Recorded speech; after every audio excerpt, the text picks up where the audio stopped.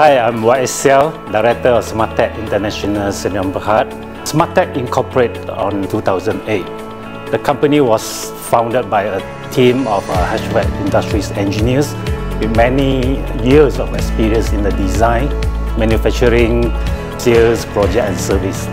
One of the greatest milestones for Smartech was when we signed this distributorship agreement with Combined Refrigeration Resources as a distributor to export Smartech products to US markets.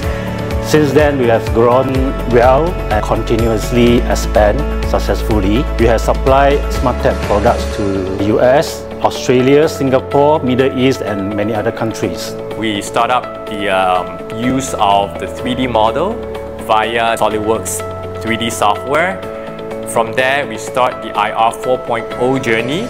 After having that the foundation set up for 3D, we will go forth with the other system integrations such as SAP, the ERP to SOLIDWORKS integration, the integration between SOLIDWORKS and the machineries down on the shop floor via certain APIs.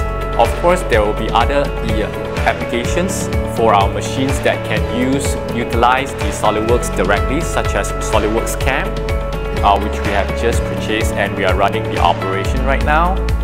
So all this putting together, we will actually put a complete MBE, which is the model-based enterprise for the entire company that tells complete story from head to toe, order entry up till our delivery. Previously, engineering team used to design the products by 2D or by hand. The problem is when they send out the drawings, production team need to redraw the drawing in DSF format to run their current punch machines. When they redraw the drawing, it might appear that they have the human error on it, and sometimes they have the dimension error.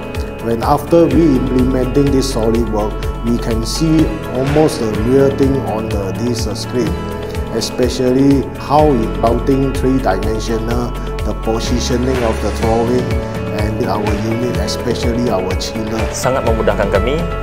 In case tiba-tiba kami dapat arahan dapat design macam ni, tiba-tiba design tu tak jadi, so kita boleh back balik kepada sebelum itu. Kita boleh tahu siapa yang buat sebelum ni.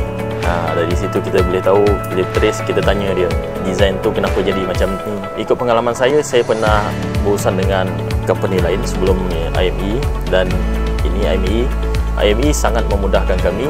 Jika ada apa-apa masalah, kami akan terus WhatsApp IME dan responnya agak pantas, sangat supportive.